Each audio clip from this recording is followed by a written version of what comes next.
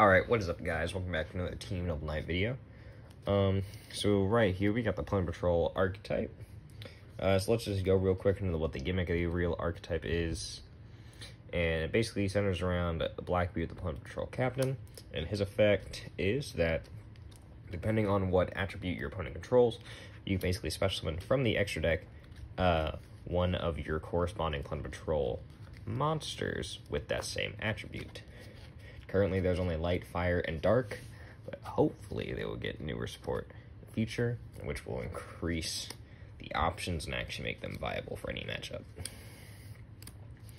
But then again, you also do gain the advantage of drawing a card just off that effect alone.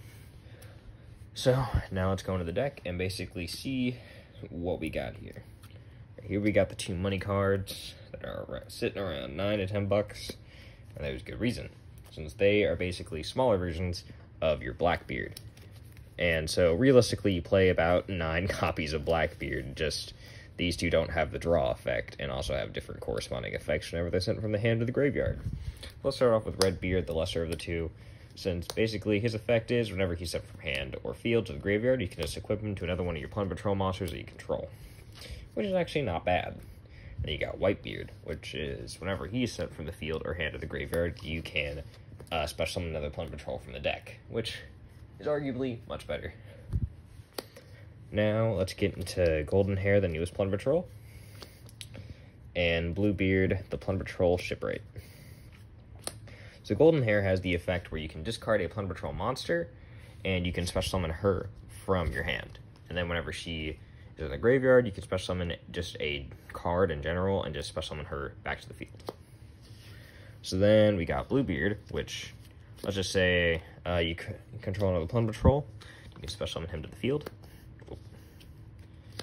And then whenever he leaves the field, let's say you like link him off or something, you basically can discard a card and then draw a card. And since all of them do have, whenever they leave the hand, effects, that can lead to some pretty decent combos. And you also might draw into a combo piece, like Black Eyes, Plunder patrol Sea Guide, which is definitely much needed support that the archetype needed. So basically, his effect in hand is whenever you need a Plunder patrol card in the graveyard. So let's say you have Golden Hair in the graveyard, you use Black Eyes effect to target to that special, then add back to hand. So it's pretty good, and you get a free special summon. And so whenever he leaves the field from either being discarded or linked away, you can special summon one of your Plunder patrol monsters that's equipped to another one of your Plunder patrol monsters back to the field in defense mode. So Redbeard, as you can see, if he's equipped, you can just link this guy away, and then you get special summon back Redbeard.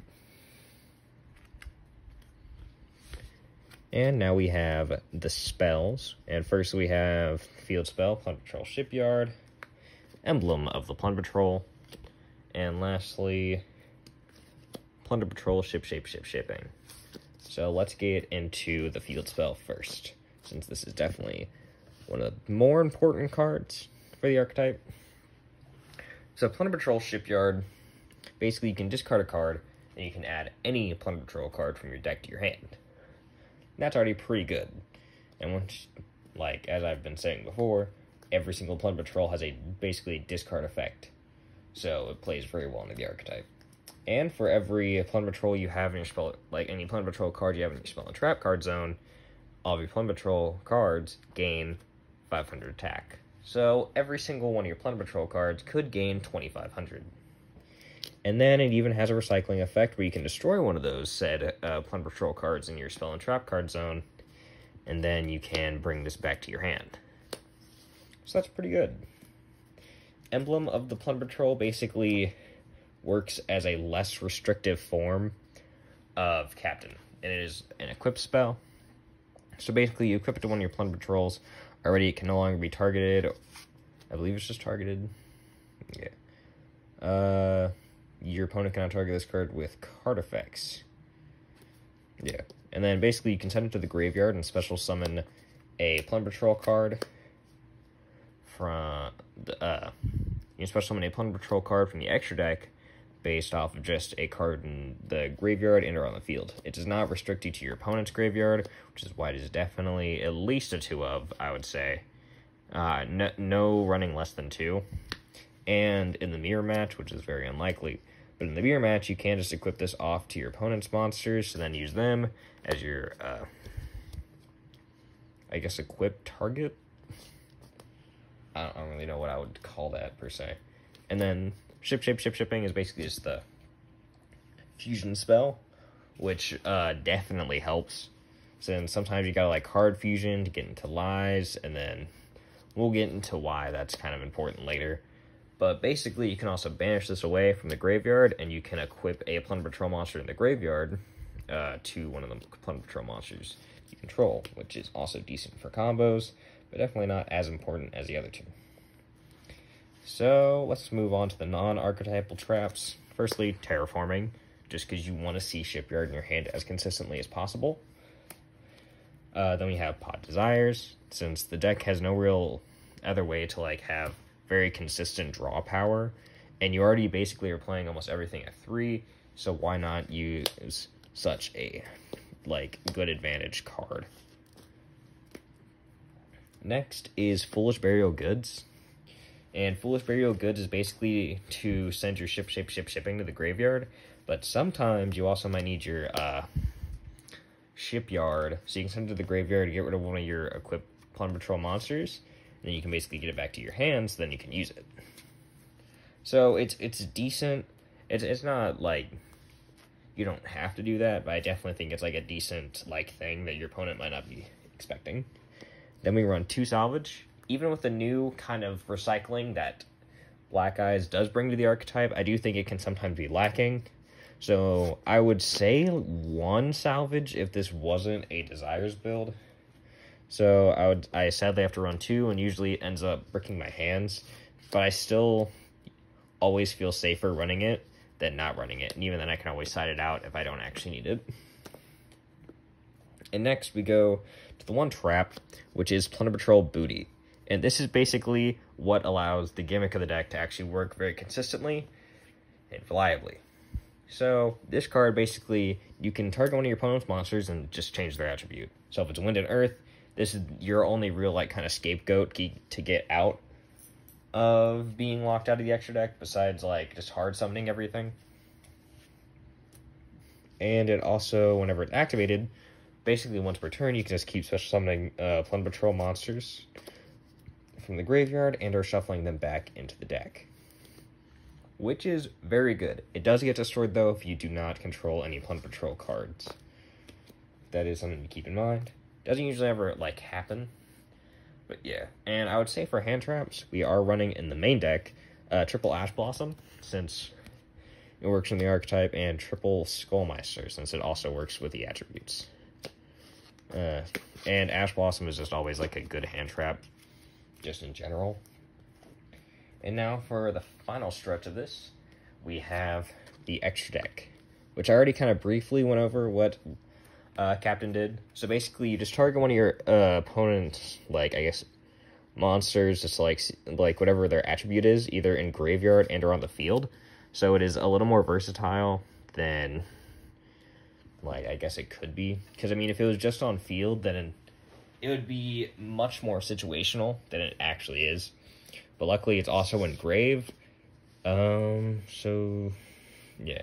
Then basically, you target a effect monster, which does include himself. And you can basically just special summon one of your other patrol ships from the extra deck. Now, let's go into those actual patrol ships. There are 3 of them. Plunder Patrol Ship Lies, Plunder Patrol Ship Brand, and Plunder Patrol Ship Mayork. Or Moic. I don't even know how to say that, but we try. So let's just start off with the Fusion. The Fusion is definitely also another one of those money cards for the deck. So already, you're looking about almost $30 investment just for like 9 cards. But considering that almost every other card in the archetype is easily under $4, I would say it's a decent investment. So basically, the gimmick of the extra deck monsters is that all of them gain their effects to become quick effects if they are equipped with a Plunder Patrol monster, or I guess card, since Emblem of the Plunder Patrol also exists.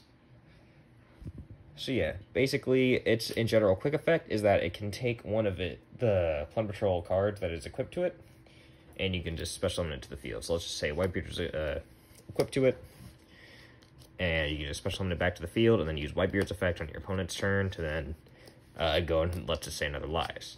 And so that's first kind of interaction you can do with that. And second effect is, if it's equipped, you can discard a Plunder Patrol card, and then you can negate a monster effect and destroy it. So since this is your big monster negation, that's definitely why it is such a high dollar card. And then we have Bran, which probably could be played as a 2 of, but why not play like decent cards at 3? Since this card, just right off the bat, gives all Fiend monsters an attack boost, which does include Skullmeister, since he's a Fiend. That only has ever come up once, and that was because it was a really hard grind game. But, hey, you always got to think about the interaction. And, so yeah, it's a level 8 Synchro monster that just is actually generic, so I guess if you wanted to run a beat-down Fiend deck, you could. But I wouldn't really recommend that. So basically, its effect is you can discard a Plunder Patrol card, and you get to banish a spell or trap your opponent controls. So this is basically your form of spell and trap removal, besides like other means, like actual like spell and trap removal cards, which is honestly pretty good. I mean, its attribute's kind of odd, since the only real time actually no, it's actually really good considering that almost every single deck runs Ash Blossom. That it's always going to come up and be, just like a free body on board. And with all of the effects, I forgot to mention, they usually have the ability to let you add a card from the deck to the hand.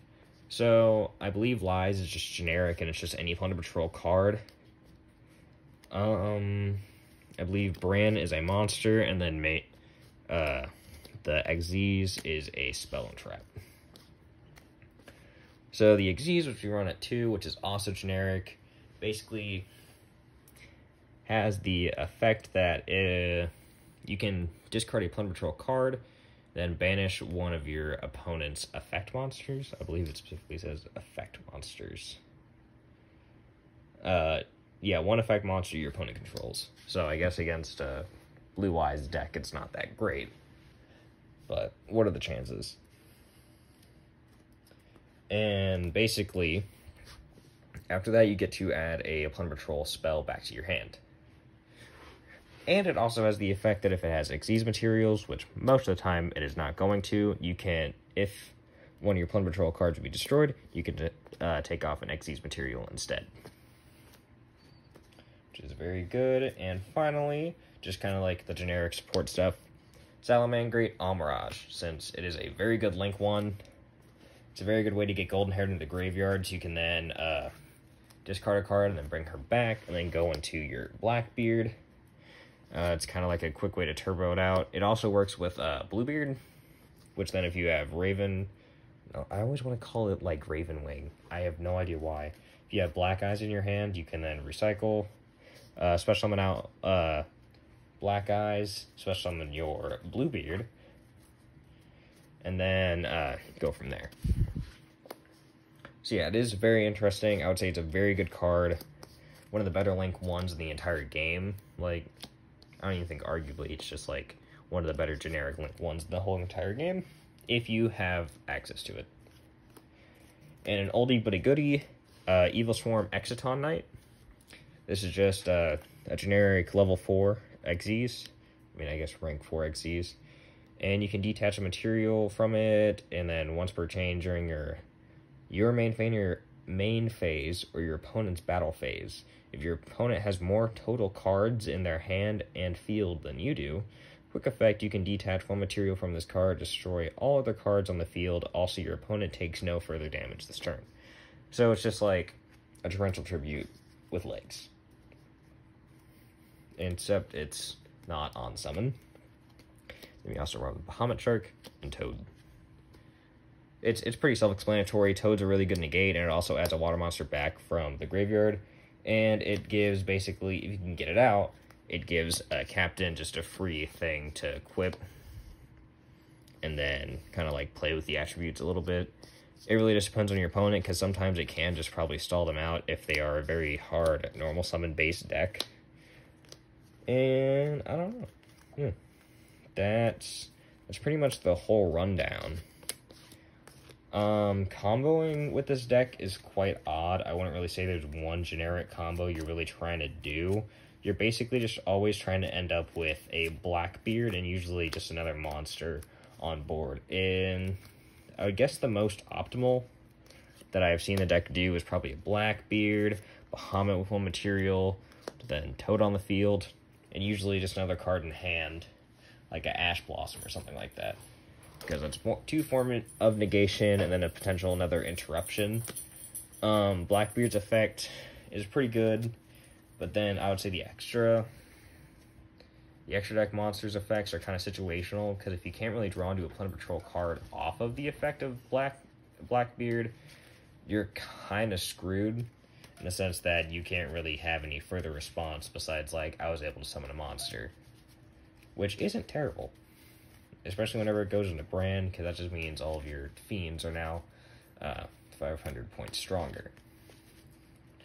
Overall, I'd say the deck's pretty good.